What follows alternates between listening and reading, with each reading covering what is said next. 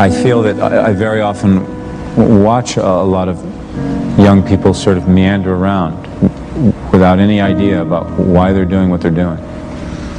I mean, to want and to be ambitious and to want to be successful is not enough.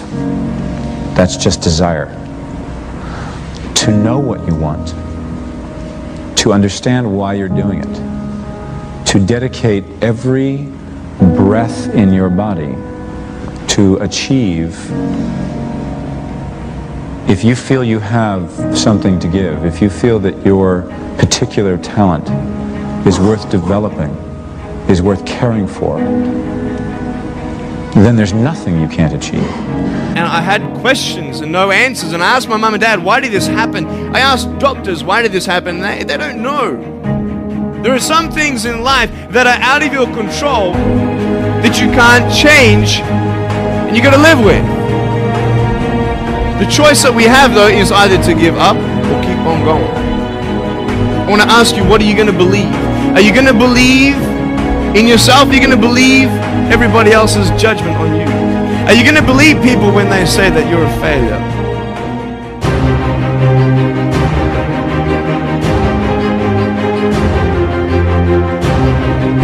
When you talk about being the best of the best, like when you talk about being in a sport where at the end of the day, the way you win, somebody got to surrender.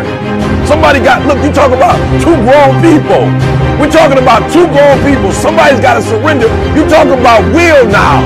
You're talking about heart now. You're not talking about physicality. You're not talking about how you look. You're not talking about how strong you are. You're not talking about how tall you are, how fit you are. You're talking about will. Are you working out every day? No, I'm not even training.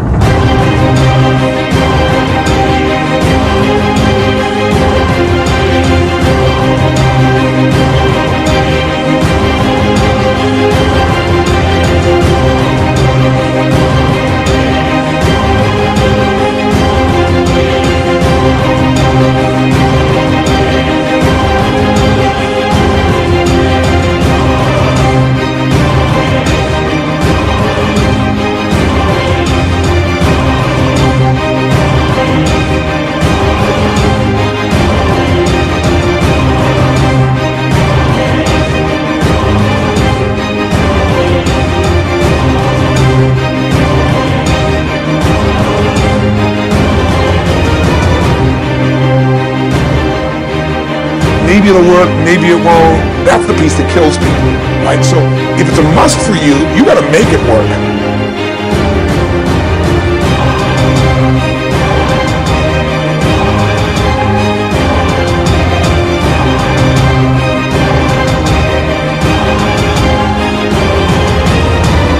Greatness ain't a thought process.